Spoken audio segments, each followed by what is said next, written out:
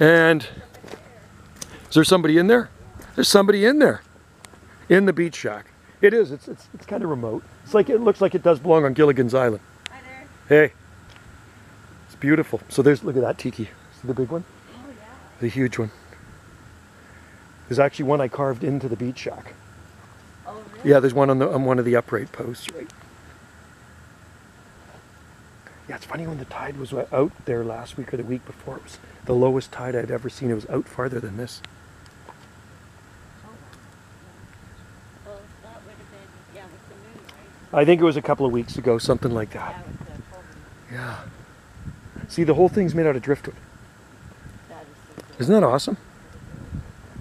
And so see what he's done in the front. He's got the supports. See the triangle things where the logs and water hits it? See, they're full of rocks. See these things right here? You see they're totally full of rocks the way he's designed it, right? Yeah. It's pretty cool.